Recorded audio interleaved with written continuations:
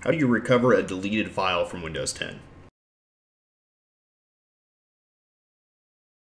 Let's go ahead and create one real fast. I'm just going to go ahead and create one in Notepad. We'll just do test, file, save as a TXT document. I'm going to go ahead and save this to my desktop.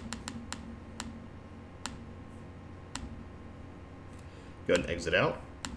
So now that we have this on the desktop, I'm going to go ahead and delete this. Now, as you can see, the recycle bin did fill up with something, and this is going to be the file that we just deleted. So we can just go ahead and double click this. And this is in here, and we can go ahead and right click, and we can go ahead and restore this. And it's going to restore this right back to the original location that we saved it from.